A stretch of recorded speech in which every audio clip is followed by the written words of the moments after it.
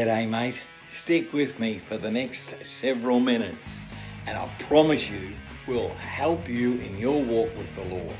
I call these little golden nuggets, and they're just things that will just encourage you to keep going. Yep, this week I'd like to call this little golden gem a work in progress. Listen to this story. Susie and I had just got married.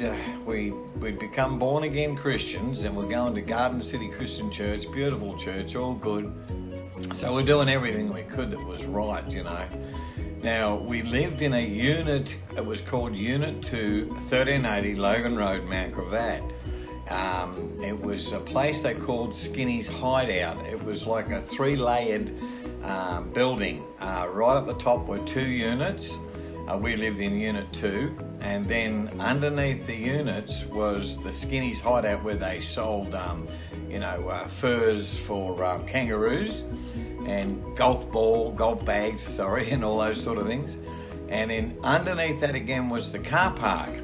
Now, from my balcony, the balcony was back to front sort of thing, so you looked out the backyard with the balcony, and you could see straight down, basically to the cars below. Susie decided to get a diary and write in it on a daily basis. And for this 12 months that we were married, at that time, of course, we're still married 30-something years later. But at that time, we were new Christians trying to get, right with God, trying to do it all right. And we had a fight, a verbal fight with each other on a daily basis for 12 months, every day for 12 months. And what had taken place is Susie, I came home there and I went and bought a record, I think it was from memory, it was a record of Dion, one of the most famous in those days Christian singers. And Susie left the record. We went down the shop. We didn't have air conditioners and things like that those days, and she left this record sitting on the dashboard of my car in 35 degree heat on the outside. Ran into the shop. Well, when she came out of the shop, obviously the record was now a dashboard, and so I was pretty upset. Yes, my Dion record, the one that I had only a few bucks left, and Susie went and left it on the dash, and it became a dash, and in that 35 degree heat. So you can understand, I was mad. It was our last dollars, and I just wanted to hear that beautiful voice. Anyway, it started us fighting. We get home, and like I said, we lived upstairs.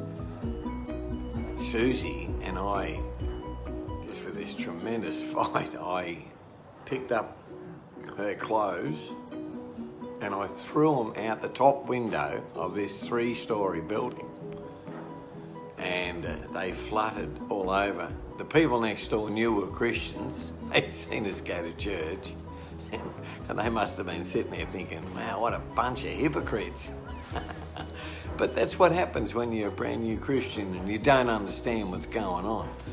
So, I was furious. Well, now Sue's furious, and she turns around, and I said, I'm out of here. So as I've walked out the front door, or it's really like around the back, going out to the balcony, as I'm going down the stairs, I see something fly straight by me, and I'm like, what was that? And I heard this tremendous big crash, and somehow or other, this huge, very big pot plant, Susie somehow or other lifted it up, or just basically dropped it, and it went crashing down, straight down to the bonnet of my car. And I go down and I look at this now, and I see the bonnet, and it's got flowers sitting out of the bonnet, and the bonnet's bent like this. And I just said, Lord, I give up. You can carry on, and in the end, you can have a gigantic fight where someone can get hurt, or just simply say, I'm sorry, Lord. It's called a work in progress to me. When I look at the Bible, I see where Peter was a man that was a work in progress. I always believe that we get saved, and someone like me, Terry Walker, who'd done prison, a lot of jail and all that sort of stuff, and the crazy stuff I was doing before I became a Christian, I look at, I had a lot of jail, you might say, in my head, wrong thoughts. And the Word of God talks about in Romans, where it says we've got to renew the mind with the Word of God, and that takes time.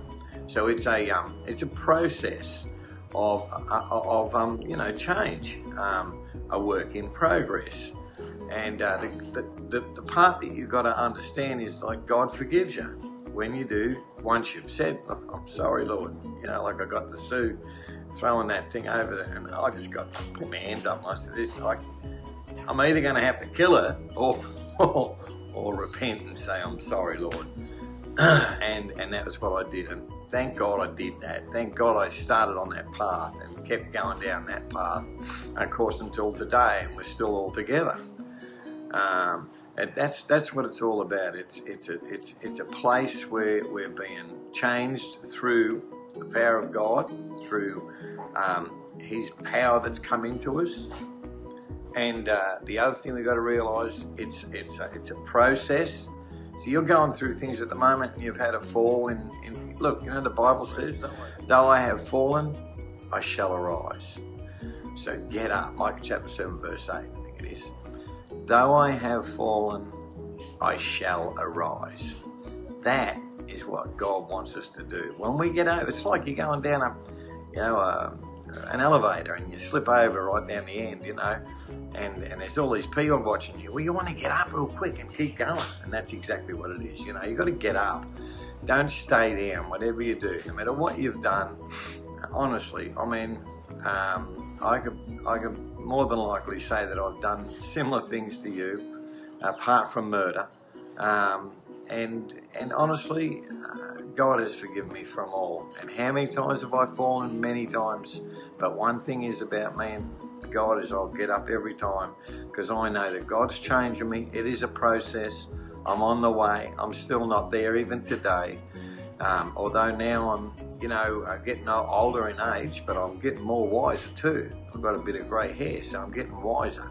And I realise that, it's just a process. And the process that you're going through right now, it's just a normal thing. Don't be too hard on yourself. Don't sit there and condemn yourself. It's not worth it. You just got to go back to God and say, "God, I'm sorry. Please forgive me." How about now, I have a prayer with you and ask the Lord for forgiveness, and also ask the Lord to come into your heart. Father, in the name of Jesus, I just come to you right now, and I thank you for whoever's listening to this right this moment, that the power of God will be released into this message, and Lord, that your Holy Ghost will touch these people. If you're there right now, say this prayer after me. "Jesus, I'm sorry. Please forgive me. Come into my heart. Come into my life right now. In the precious name of Jesus, I pray. Amen." Amen. If you said that prayer for the first time, you just invited Jesus into your heart. Your whole life will change. If you've just said it, being what, you listen to what I got to say, well, praise the Lord. That's a good thing. And I can tell you right now, don't quit. Whatever you do, just don't quit, because if you quit, you'll lose. I've always said this in my church for 16 years running a church. I said this, that if we don't quit, we win.